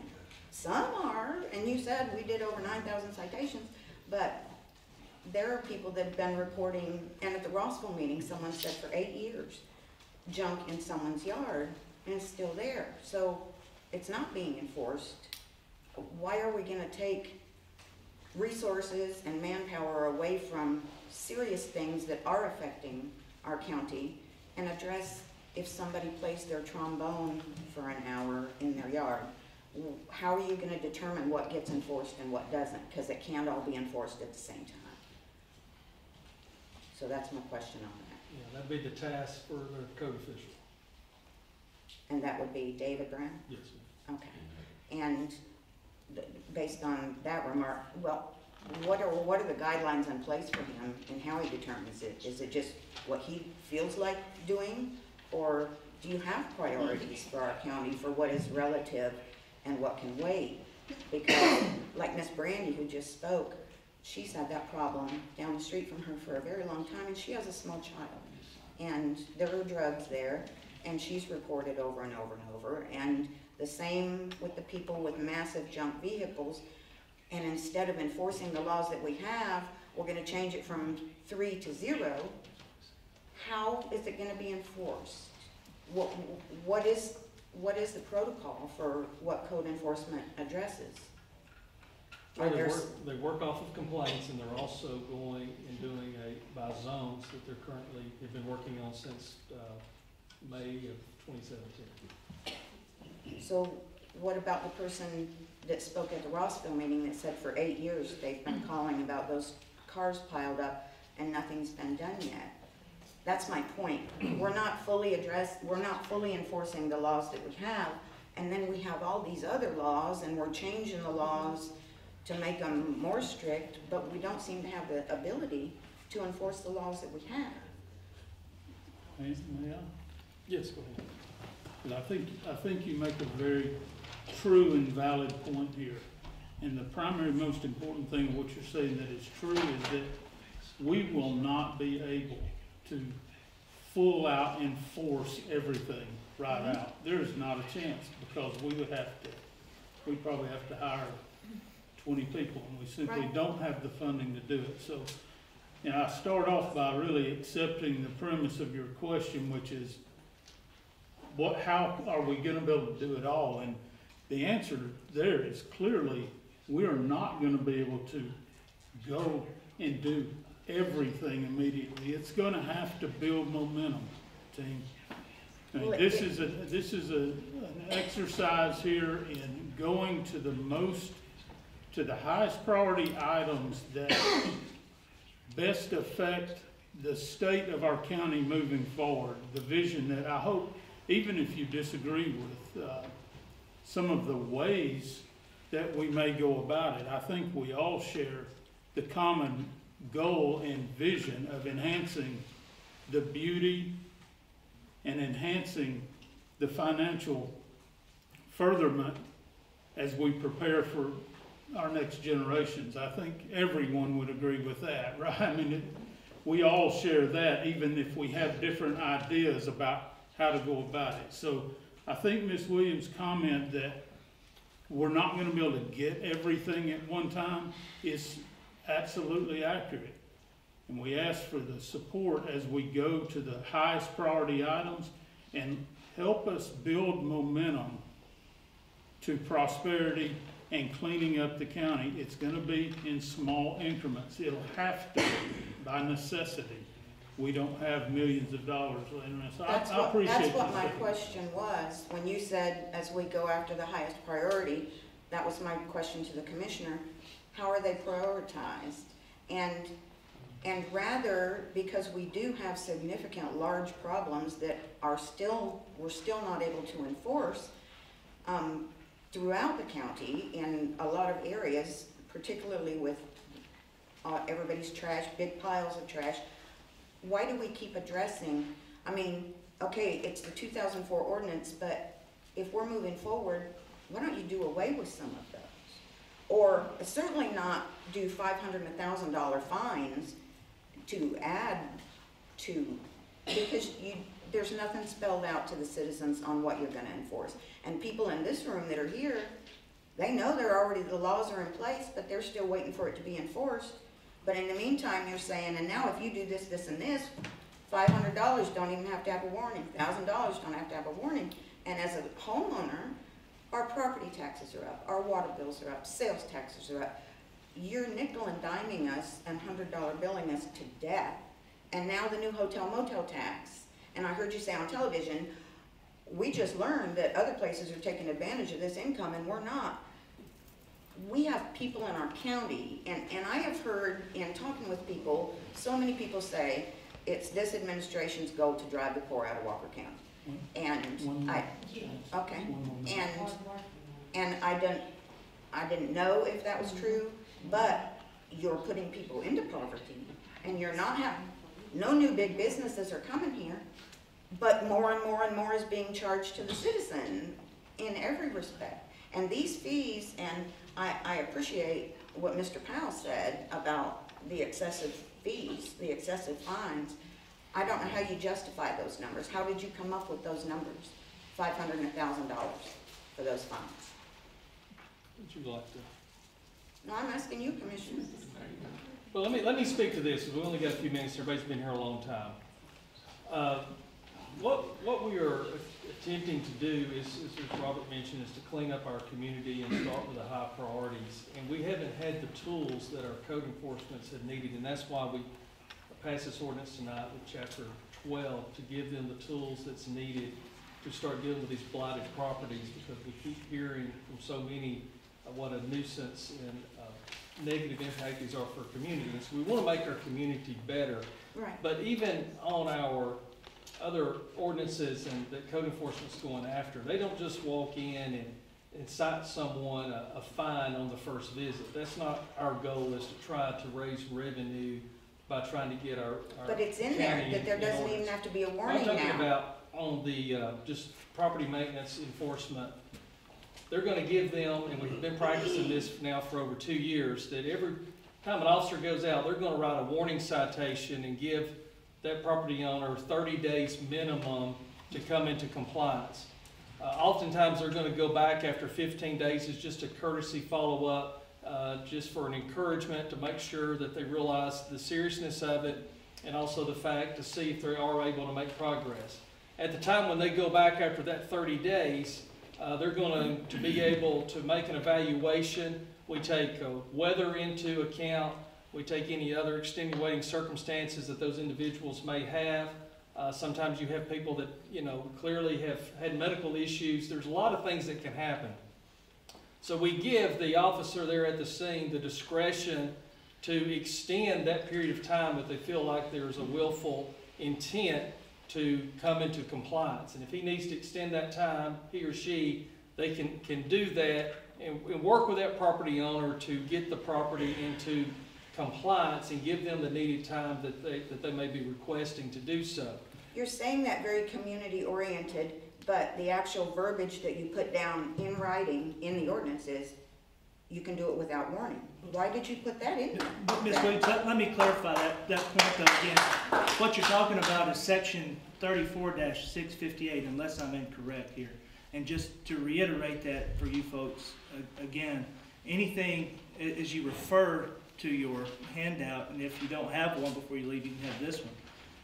That 500 and 1,000 verbiage, that isn't something that we decided on, that's already in the ordinance. And so if we wanted to change that, then we could discuss it. That was my initial question. With all of these ordinances, and you're moving forward, not backwards, it's, well, no, those were already there from 2004. Well, if you're looking at them and you're looking at them in earnest, and you're trying to move in a particular direction, get rid of some of those. And by all means, change that verbiage, because you are taxing our county into poverty. And now to say, oh, that verbiage already existed, then fix it. That's what you're here for. Your That's what points you're are here well for. taken, Ms. Williams, and the time is up now. thank Thank you very much. Anyone else that would like to speak on any topic of Walker County? Last call, anyone? Yes, oh, I'm sorry, David, I about forgot about you. Sorry, buddy.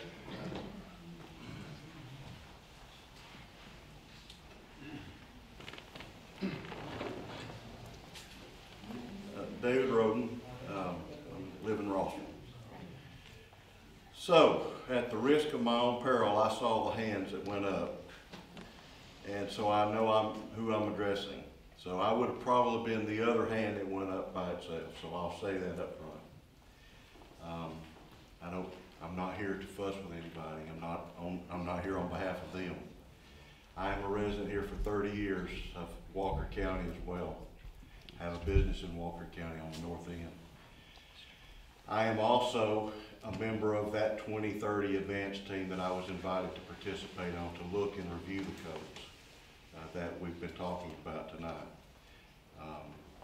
I'm one of, I think, 5 others, community members that are part of that to address that. I am concerned with government coming in and telling me what I can and can't do on my property. I do not believe that government has the right to do a lot of things. So I am not here to argue with any of you on that part. But I am on that committee, and I volunteered to be on that committee with these other gentlemen and ladies, because we have had a problem in our county with blight. If you come through the gateway from Chattanooga and through Rossville, I don't know that any of us could argue that we have some issues. Since we are so close to Chattanooga, that's probably our best location for investment to make our county prosper and grow. And if that part of the county will grow and expand, that will create some revenue. And if that revenue comes in like we would all hope it would, it may take some of the pressure off of our property taxes and some of the other fees that y'all mentioned tonight. I know you're disagreeing with that, but that's my opinion. So again, I'm not here to argue with anyone, but I want you to understand that the 2030 advanced team that the commissioner asked us to be a part of, we are not under anybody's thumb. Part of the discussion that y'all have had tonight, we are having right now. As we go through these as well, we will bring recommendations back to the commissioner and his team. We do not always agree on everything. I may not agree with you, and you may not agree with me, but what we're trying to do is make our county a better county. Now, how we all go about that, we may have different roads to travel. I think what we all have to agree on is what the destination is. And that's where I think the discussion is good. Now, I will also, as one member of that group, I will leave my phone number with these folks up here. They have my information, how to get hold of me. I'm one member of that group. I would love to talk to you. I'll be glad to come to your property, or you come to my business, and I would love to discuss this and hear what your concerns are, because I think that's how we adequately then we're better prepared to bring back that to this in recommendations. So again, I'm not disagreeing with any of what you're saying, but we have to make the county better, and we have to do it in a way that invites new business, invites people that want to buy our homes and not necessarily rent our homes, because we have a lot of out-of-town landlords that their renters are ruining their roads and my roads. And I think we can do all better. That's all we're trying to do, is make our county better. So again, I welcome the conversation with you. If you'd like to, I'll stay over, but call me at work and I'll talk to you. And I'm sure the other members will too. But thank you for your time and Thank you, Mr. thank y'all. Thank you. Very good. Thank you. Well, hey, it's been a long evening, and I apologize for being a little warm in here and the scare of the door slam, but thank you so much. There's been a lot of good outcomes and a lot of good discussion, and so we will adjourn this meeting and have a safe travel home.